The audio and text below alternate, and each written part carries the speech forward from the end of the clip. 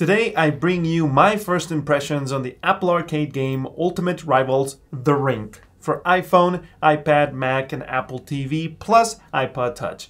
The game is a casual sports title made by Bitfry Game Studios, and it weighs around 2.4 gigabytes on the mobile devices and honestly about the same on the Mac. It has an age rating of 4+ years old, and it allows for 1 versus 1 with a computer or real human composed of each team, so it's 2 teams composed of 3 members each, and it's either a human controlling one team and a computer the other, or 2 humans, 1 on each team. So there's no 2-3 players on one team and so on and so forth.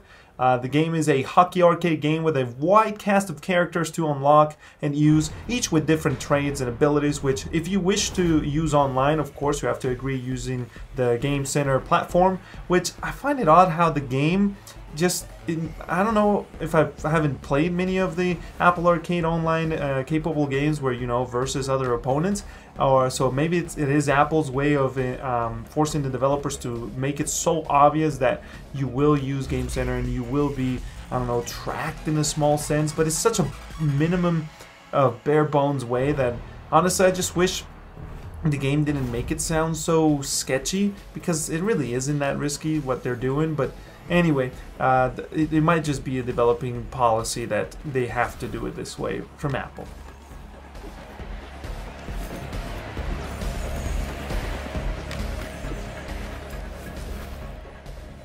The game runs smoothly on all the devices that I tested it on, and on the first, it was the iPhone, and the controls were a little bit weird. But after 10 or so minutes of playing, I was able to grasp them enough that I got to owning the computer player, which for some reason on the iPad, it was more aggressive, better performing.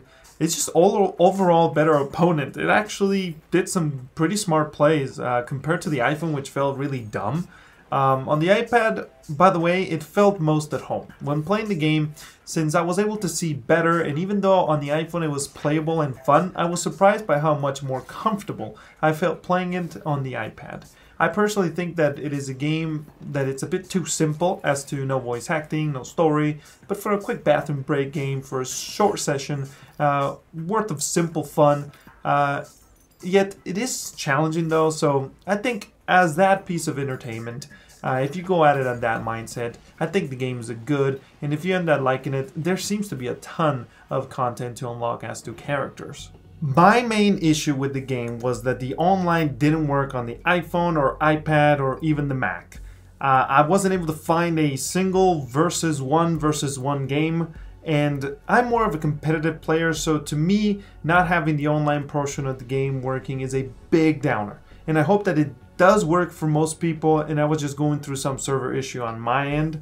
But let me know in the comment section below or in my social media channels, all in the description under and407. If the online aspect of the game is good, or if it even works for you, please share it. And also don't forget to hit the subscribe button and like button plus the bell activated so you get a notification whenever I release a new video pretty much every day of the week, but specifically if you're interested in Apple Arcade first impressions or reviews.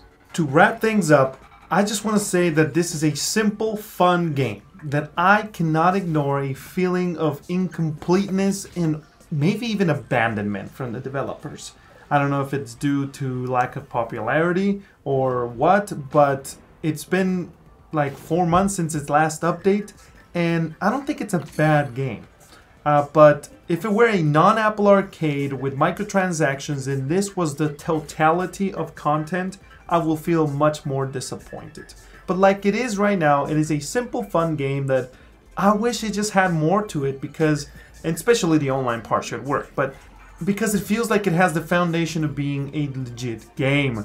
If you wish for me to make a review, let me know, and until next time, I hope to see you on my Twitch channel every day of the week at 2 p.m. Mountain Standard Time, except Tuesdays, because that's when I work on Xbox Game Pass challenges for the week or the month for points to get free stuff on from Microsoft, like free Xbox Live Gold or gift cards to Domino's. Vamonos! Anyway, I'm in World 7, and I'm Oscar Miking out of here.